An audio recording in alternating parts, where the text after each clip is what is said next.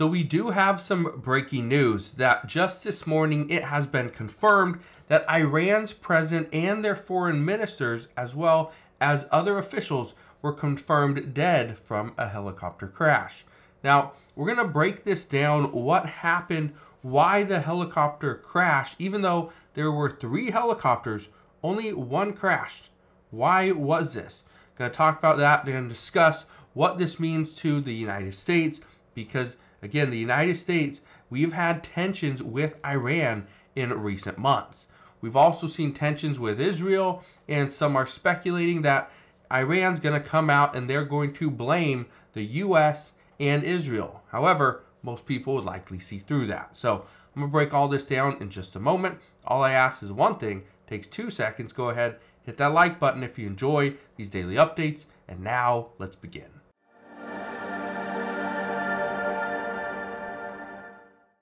So yes, it has been confirmed. Yesterday we knew that a helicopter went down in Iran. However, we did not know if anybody survived.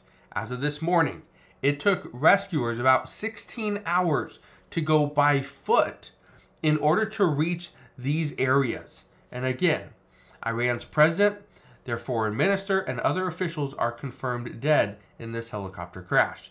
Says there was no immediate cause for the crash, but the helicopter had to make a hard landing on Sunday, according to the state media. Now, I want to play a few clips for you. Actually, just a couple. Look at this right here. Is and to begin their recovery efforts. Iranian officials say the helicopter ran into trouble amid heavy fog on Sunday afternoon. Images of the crash site in Iran's East Azerbaijan province show the remote mountainous area where the aircraft went down. And you are looking at a photo of it right there. The president and other officials had been attending a ceremony for the opening of a new dam near the border with Azerbaijan. Rescuers face difficult. So what's happening right now is people they're going through the wreckage as we speak. And the hard part was, and one of the reasons why rescuers took so long just to get there, is because number one, there was heavy fog. They couldn't get there through a helicopter because visibility was so low. The second reason was because they had sub-zero temperatures. There was reports of a blizzard where they couldn't get to that area. It was so cold, so foggy, low visibility. It was just difficult. Now, what does this mean moving forward? Well, here's what I can tell you.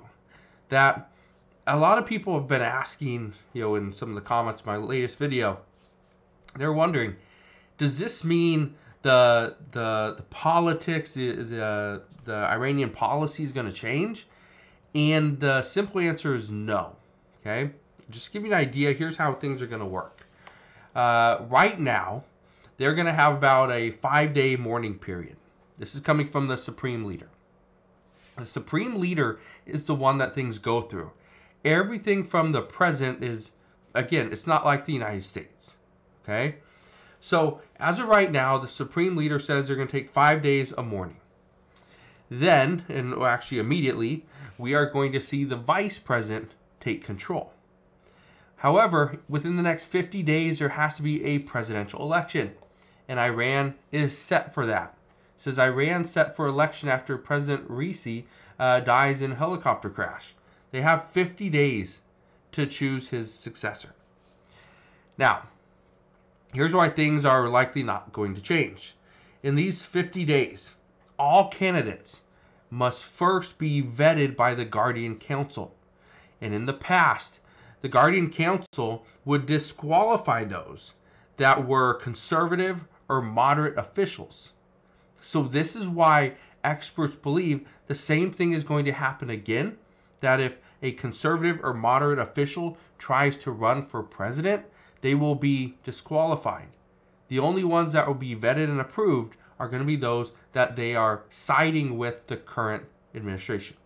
Okay? So, Iranian policy is likely not going to change. I want to play you one other thing though. Okay? This is from a CNN video, but listen to this. Christian, do you think that will be a bit of a loss? I was discussing earlier just that he was a man who certainly was nuanced in his foreign policy, perhaps did the work that President Raisi didn't want to do or wasn't capable of doing. Do you think that at this pivotal time in the region and beyond, that is quite a loss for Iran as well? You know, Paula, the truth of the matter is that Iran is run by the supreme leader and more by the Iranian Revolutionary Guard Corps. Those are the people who run the country. The rest are acting at their service and their behest. They are not independent. So like she just said, that the supreme leader is the one that is running everything. Everyone else is just acting on, as support to them. This is why some believe that nothing's going to change. That nothing is going to change. It will all be the same. Let's keep listening, though. You can have nuance, you can have style differences that can either be more abrasive or less, but the actual running of the country is from a much higher level. So I think certainly in international affairs and in national security affairs. So I believe that is likely not to change. So there you go. It's likely not to change. Everything is going to stay the same. Now, the reason why I bring this up is because there are so many tensions in the Middle East. There's tensions between Iran and Israel because of the war in Gaza. There's tensions with the United States. Like I said, Iran, and there's going to be some news outlets that come out and say that Israel or the United States had something to do with this. But all indications are pointing to it's been fog. That this helicopter had to go and take a hard landing, and it didn't survive. So here's what I can tell you. This helicopter crash that killed Iran's president and others could reverberate across the Middle East. And it's because of all the tensions that we are seeing right now. I want to read you this. Look at this. It says the helicopter crash in which Iranian President Ibrahim Raisi, the country's foreign minister, and other officials were killed is likely to reverberate across the Middle East, where Iran's influence runs wide and deep.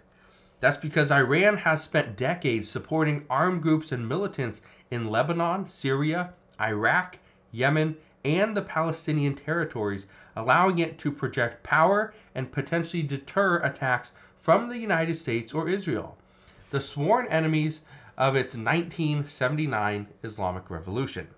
It says tensions have never been higher than they were last month when Iran, under Raisi and Supreme Leader Ayatollah, launched hundreds of drones and ballistic missiles at Israel in response to an airstrike on an Iranian consulate in Syria that killed 2 Iranian generals and 5 others.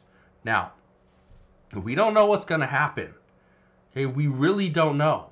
But what we do know is that right now they're still going through the wreckage. They're still going to determine what the cause of this crash was. And then we will see what happens from there.